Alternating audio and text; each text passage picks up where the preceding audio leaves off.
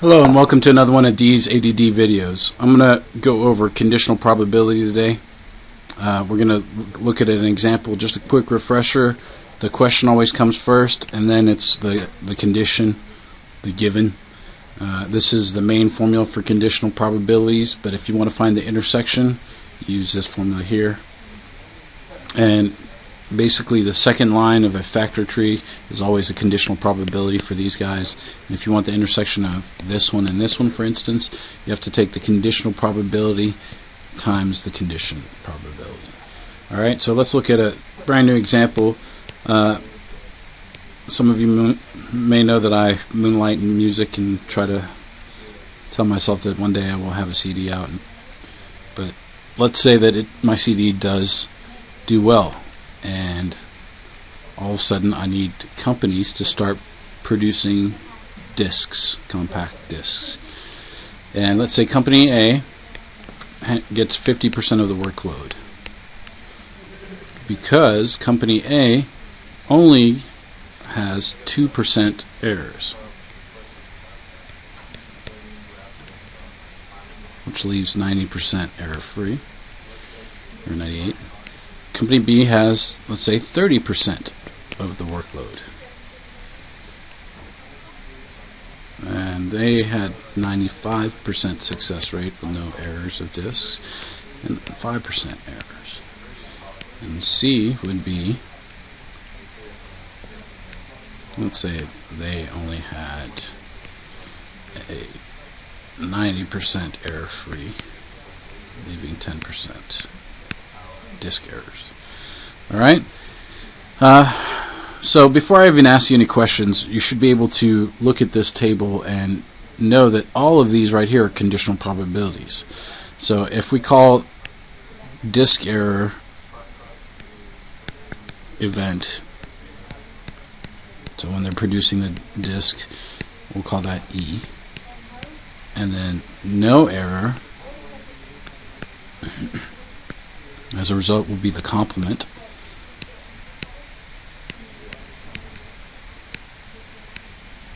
Alright, so, or actually, let's just talk about the events, not the probabilities. So, those are the events.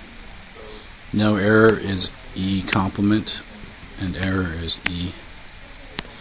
Alright, so if we're looking at this, that top spot right here, this is actually the probability that there is no error given that it came from company A. That's what this 98% is. The next one is the probability that there is an error given that it came from A. And following that same logic, this would be from B, from B, and then this is the probability of no error from C. This is the probability of from C. Alright, so if you want the intersection of any of these events, so for instance, error and A intersection, you would use the conditional probability formula.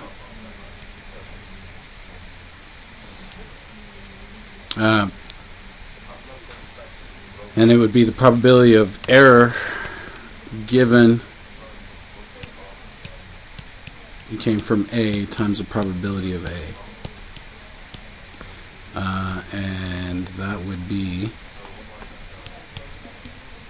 0.5 times 0.98.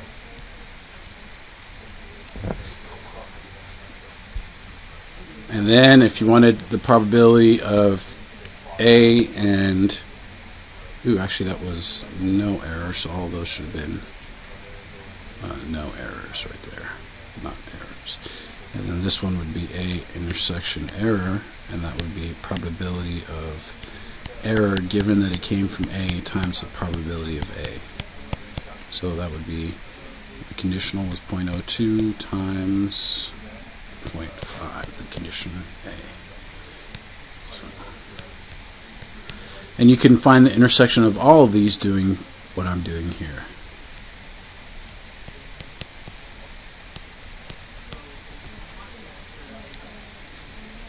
So this one would be 0.95 times 0.3 and 0.05 times 0.3, then 0.2 times 0.9, then 0.2 times 0.1. Alright, so you have to get your handy dandy calculator out to figure out what those are, so let's do that real quick. So the first calculation was 0.05 times 0.98.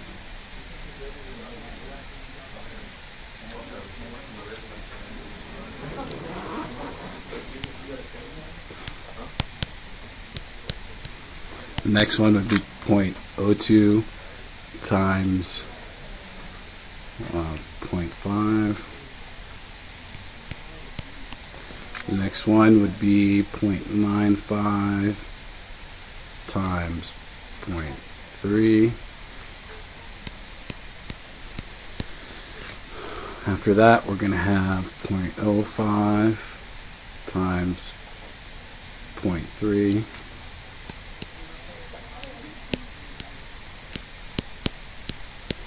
And then 0.2 times 0.9, and finally 0.2 times 0.0 or 0.1. So those are all the intersections. Again, refreshing your memory, it's going to be taking the conditional probability times the probability of the condition to get the intersection of those two events. Alright, so now I could ask you something like, what is the probability of an error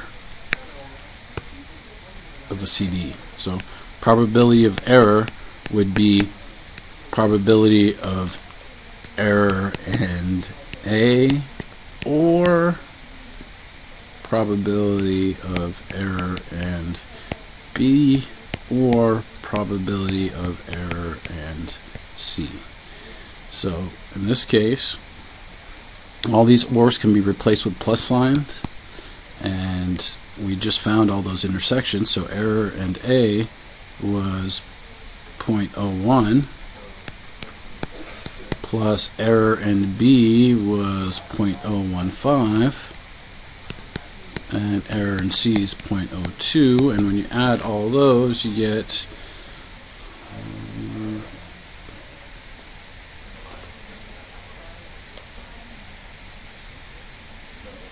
0.045. That would be the probability of error. Now, if I wanted to ask something else, I could ask something like, given, or let's say it like this, let's say I go buy a CD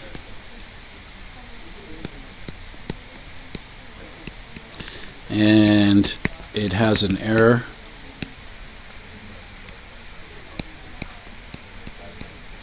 What is the probability that it came from company A?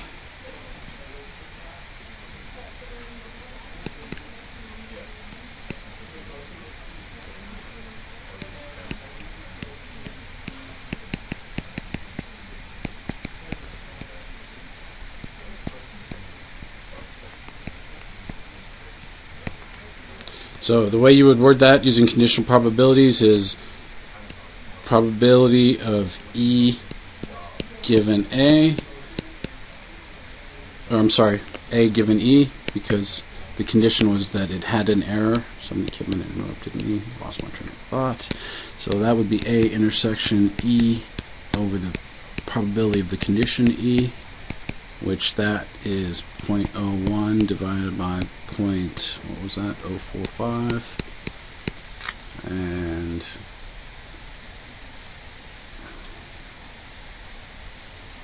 that's 0.2222.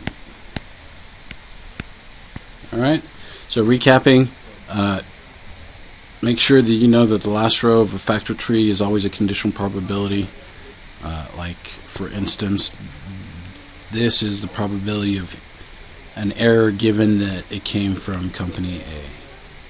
If you want the intersection of A and that error, you multiply the two, and you do that for the whole column if you want all the intersections. And then, for instance, if you wanted the probability of an error, it would be all the different ways that there's an error. There's an error here, there's an error here, and there's an error here, so you would add them up. And then conditional probability is just the formula plugged in. I hope that's clarified any confusion that you might have. Make sure you practice, practice, practice. Thank you. Have a nice day.